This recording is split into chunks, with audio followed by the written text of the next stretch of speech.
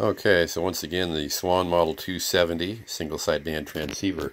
I did want to show you that it is transmitting, and so we have it, all tuned up into a dummy load on 40 meters. And so we are going to put this into the tune position. It's all ready to go. Don't really need the volume for that. And so simply just put it over here in tune, and that's how it works. So I'll show you here on the watt meter. So we have it in the 500 watt setting.